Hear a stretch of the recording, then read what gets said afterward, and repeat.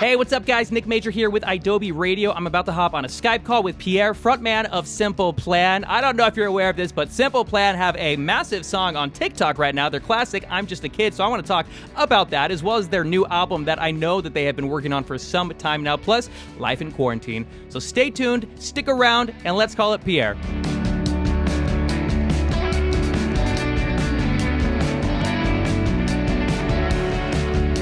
Oh, Mr. Pierre, we are weeks and weeks and weeks into isolation.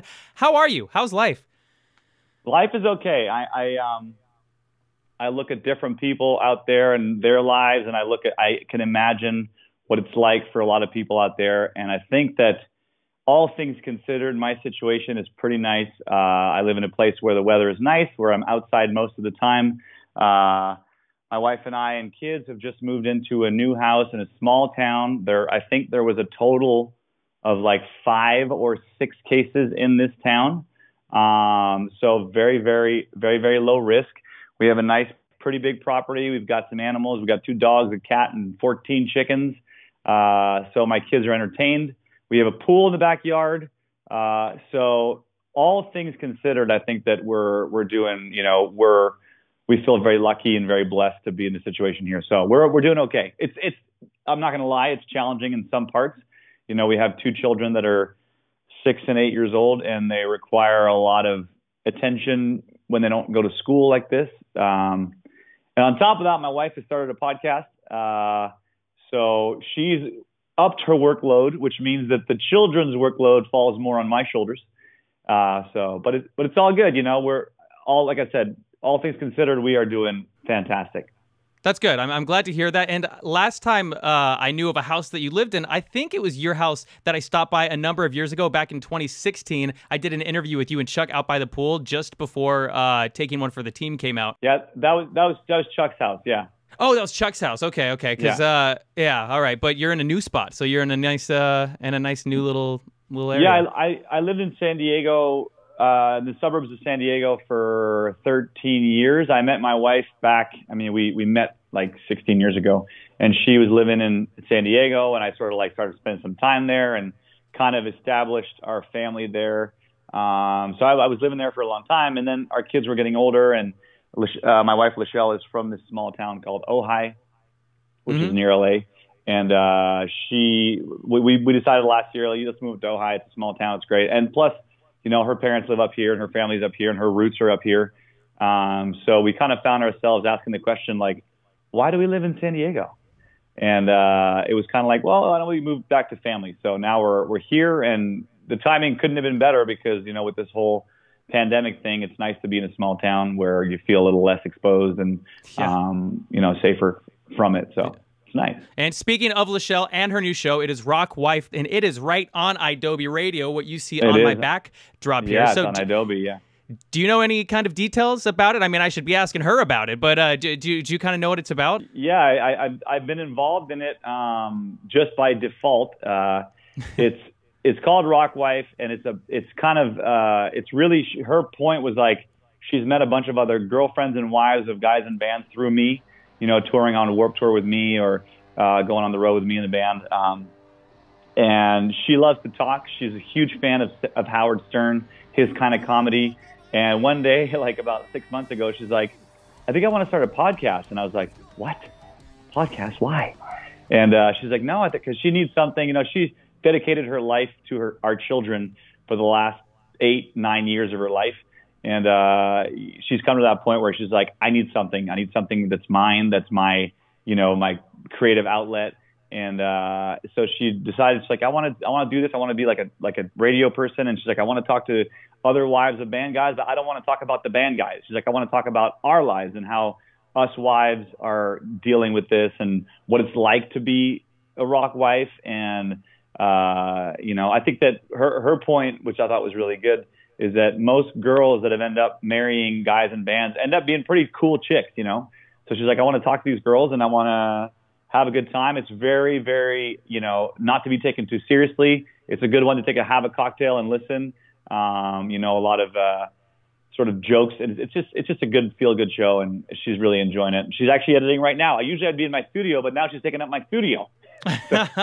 So before this whole thing hit, you got to be one of kind of the lucky bands, because I've talked to a number of artists who they at least got to kind of wrap up a tour just before this started. A lot of bands, they were taking kind of the holidays off and then getting ready to hit the road in March. Yeah. But you were over in the UK with Bowling for Soup right before it all happened. How was that? Was that at least a good send-off to the foreseeable future? It was a great tour to be on. We also did some dates in Australia back in December, which were super fun. But to be honest, we were kind of like our new album, which is done now. We were planning on putting that out and going out with Newfound Glory, which is like now. And yeah, that was going to start next that got week. Postponed. Yeah, next week. So that got postponed. So we're kind of like, we did a tour with Bowling for Soup back in the UK. That was fun. It was like 6 days. And but we were definitely looking forward to this next tour, and it's definitely put a new challenge, into the schedule, and try to figure out what the hell were we doing as band guys. It's like this is like probably one of the most affected businesses, so to speak, would be concerts. It's probably the worst place to be to catch a virus. It's like you're in a sweaty club rubbing up against people. So yeah, but it was definitely it was a rude awakening, but it's we're trying to take it in stride and see what happens. Yeah, and I know at this point that you guys did announce that tour got put off, and I'm guessing my guess is as good as yours as to when that tour could happen again. But it sounds like you guys are you holding off on the new album release just to wait until you're able to tour on it, or to kind of? We've talked about what we're gonna do. There was talks of like holding it off for a bit, and then there was talks of like we can't hold it off because we don't know how long it's going to be. And right now we're just kind of figuring out like how we're going to release it. Like we're in the middle of getting another record deal right now. So it's not that we're holding it off. It's more that we're just trying to, okay, now we got to plan it and figure out, do we release it all at once? Do we do a couple of EPs? Do we break it up? It's because now there's so many different ways to put out a record. You could put out a song every week. You could put out 12 at once. So it's a matter of just figuring that out. Mm-hmm. And I know people will be eager. You guys, I always like it because you guys never rush albums out. You always give them some time. It gives you a chance to tour the world and show everybody the new tunes before putting new ones out. But there's this app called TikTok, and oh my God, I cannot believe what happened with I'm Just a Kid, because thank you, TikTok. Thank you.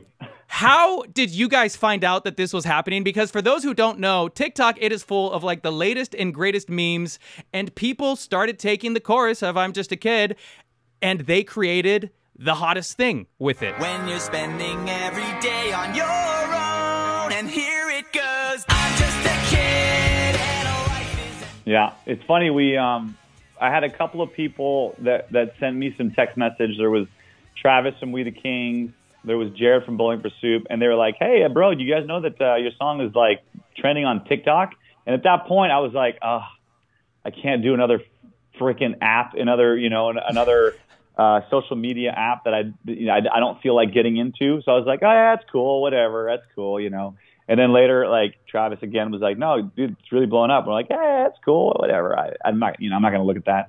And then Jared from Bowling for Soup was like, "Guys, your song I'm Just a Kid is like blowing the fuck up, and you guys need to like pay attention." So we're like, "Oh, okay, cool." So we looked into it, and like sure enough, we're like, "Holy crap, this song has really taken off." And it's been cool, I think what I really appreciated about it the most is obviously I'm Just a Kid was one of our big songs when it came out, but it's a little bit dated. It's not like it's going to blow up today, but it gives people the chance to like, who's Simple Plan? Like you have these 12-year-old, 15-year-olds that have no idea who we are. And they're like, "Oh, look at this discography. Whoa, okay, cool, yeah, and then because I'm seeing our numbers on Spotify we're almost at 6 million monthly listeners right now, which is more than we ever had, and it's for sure a little bit due to the TikTok thing. So it's pretty cool. I was happy to see that was happening, and like you said, because the demographic on a spot like TikTok, it is a younger audience. I think the best thing that can come from this, you guys aren't out there to tour, to release new music, to potentially be seen by a new audience. This is one of the blessings that could have happened during this time. So nice job. That was awesome. So thankful. And it really was, we didn't push it at all. Like it was purely organic. We didn't promote it. We didn't have a label trying to place it. It was like purely like people calling me, "Dude, the song's blowing." I'm like, "What's TikTok?" It's cool. It's cool to see that a song that was written over 20 years ago. It was released in 2002, but that song was written, I want to say like probably about in 2000, and maybe even 1999. And to think that now it's kind of resurfacing like this, it's pretty cool.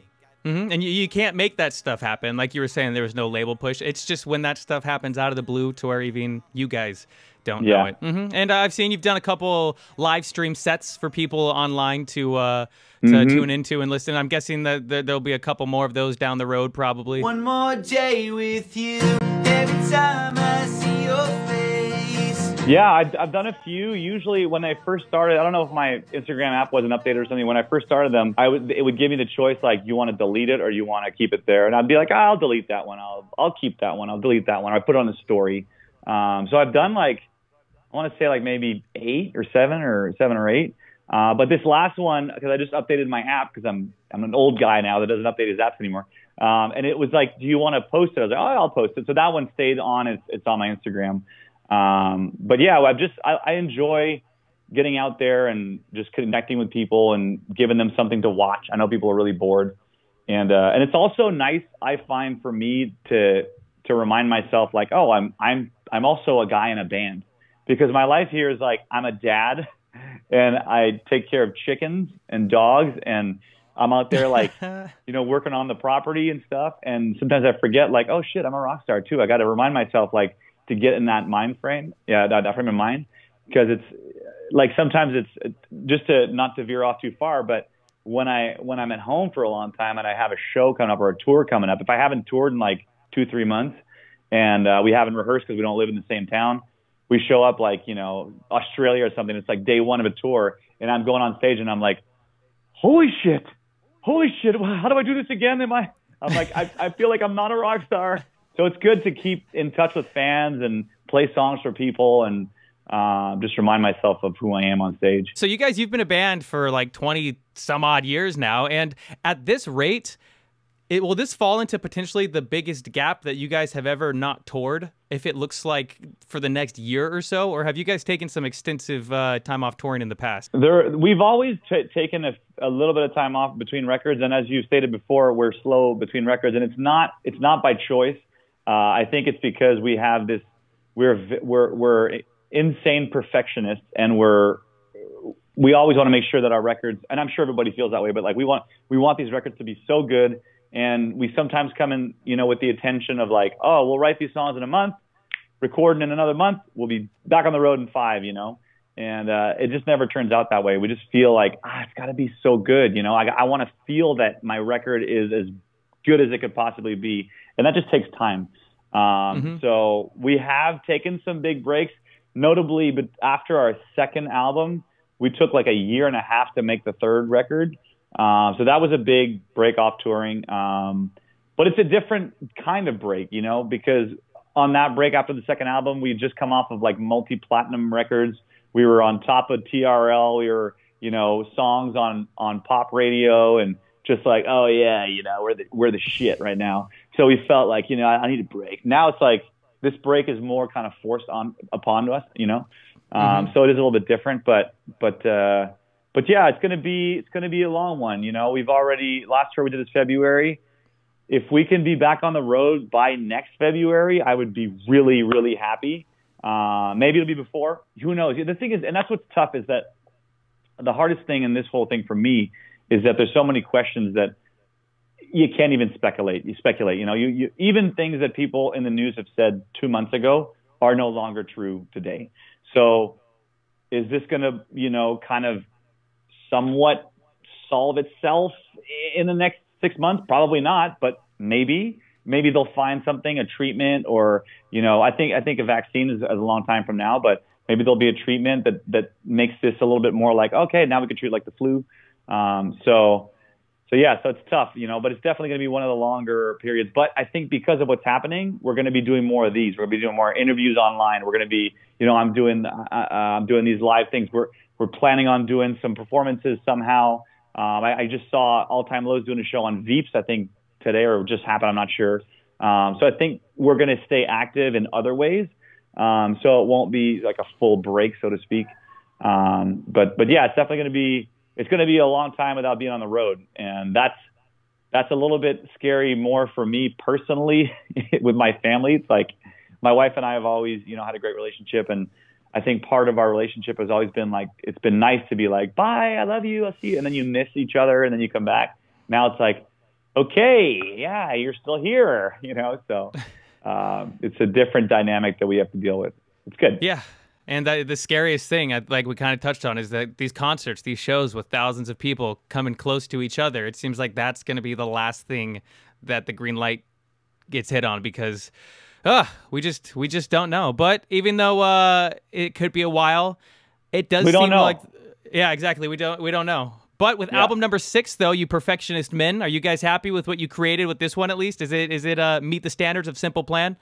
This is, to me, I think, by far one of the albums that I'm the most proud of, because I've always been very, very involved with every album. Obviously, I'm one of the main songwriters of the band. And since album 2, which was 2004, Still Not Getting Any, I've been sort of producing our demos. So I write the songs with Chuck. We brought in some extra songwriters here and there. But I pretty much, for 99% of our songs, I am the one building the skeleton, building the prototype, building what it's going to sound like in my computer, recording everything, and then I take it to the band, and then the band re-records everything. So for this album, I've done it more than ever. A lot of my production is on the album. I'm actually a producer on this album. And I feel like as a person, as a musician, as a producer, I've really come into my own at this point. I've been doing this for long enough where I'm starting to feel like I've mastered my craft. Not mastered, but I'm doing well. And I feel like I'm the most part of this album. Like, this is the most that I've given personally to an album. And I think I'm very proud of it. And I think it sounds great. I think the songs are great. The songwriting is great. And I feel like there's like the fans, there's like, I would say 4, 5, maybe 6 songs that the fans are going to lose their shit over. Like, I think that they're going to be really, really happy. And that's always a challenge, because a band in the pop punk era, I love pop punk music. I've always have. When a pop punk song comes out that's awesome, it's always my favorite genre. But you also want to like keep yourself fresh. I don't want to keep making the same record over and over again. So we always try to do different things, and and that can sometimes backfire on us, or it could be, whoa, that was so cool. And on this album, I feel like we've really hit the pop punk sort of like what they all want. And then we did some things that are a little bit out there, but they're out there in a cool way. They're not out there in like ooh, that's kind of pop. You know what I mean? It's not like we're pushing the envelope in a way that I think fans are going to be stoked about. And yeah, I'm just fully 100% behind it. I think the songwriting is some of our best, lyrically, some really awesome, honest lyrics in there. And the production, we've got, Zach Cervini mixed most of it. And he produced one song. Then we have myself and another guy, Jay, that produced a bunch of songs, and it's sounding is, in my opinion, one of our best records. That's awesome. And with this TikTok stuff going off, not a bad time to release one of the best songs off the album. Yeah, it's not a bad time to release. And I think, like, we haven't talked about this, and I'm sure that Chuck will be listening to this and going like, dude, shut up. But like, I think that we'll be putting out some stuff pretty soon. We're not going to be waiting that long. That's good. And yeah, just kind of hopping on the TikTok momentum. And also, it's time. It's been a long time, and we don't want to sit on these songs. We want people to hear them, and they feel fresh and they feel good. So we'll see what the rest of the year holds. I'm sure that you will do the best you can to stay productive, to stay busy, because again, we don't know how long this is going to last. But for now, I'm excited to hear the new music. I can't tell you how happy I was to see this TikTok thing for the millionth time, because that was just such a fun thing. But also, just thanks for chatting and catching up with what life's been like in these recent months. Yeah, thank you, man. It's great talking to you as well. And yeah, we're like I said, I'm so thankful for what has happened with I'm Just Kid on TikTok. It's like one of those things where, like I said, it's completely out of our control, and we're just like, sweet, Mm-hmm. So we're gonna try to keep feeding the monster. It's funny because we did some I'm Just a Kid videos on our thing, and obviously people are like, do it as a band, and we're like, we'd love to, but we're not together. So we've managed to trick that, and we'll be posting some stuff pretty soon. Obviously, I'm sure you guess how we tricked it. But but we're recreating some of the old Simple Plan pictures on TikTok coming out soon. Well, dude, thanks again for chatting. Go get on with your day. I really appreciate it. Glad you are well. And maybe we'll see each other again someday when we're allowed to go to concerts and rock out. For sure. Well, you know, you got my number now, so give me a call whenever. That's right. Take it easy, man. Thanks again. Later, bud. Okay, everybody, that was my chat with Pierre from Simple Plan. I hope you guys enjoyed it. If you did, be sure to give it a like, leave a comment, tag a friend who's a Simple Plan fan, and be sure to subscribe to idobi Radio to be up to date with all the latest news, interviews, updates, and more from all your favorite artists. I am once again Nick Major. Follow me at Nick_Major on Twitter and Instagram, and TikTok at Nick.Major, where I've been posting some great stuff. And in the meantime, wash your hands, keep your face covered when you are going out. Stay healthy out there. See you next time.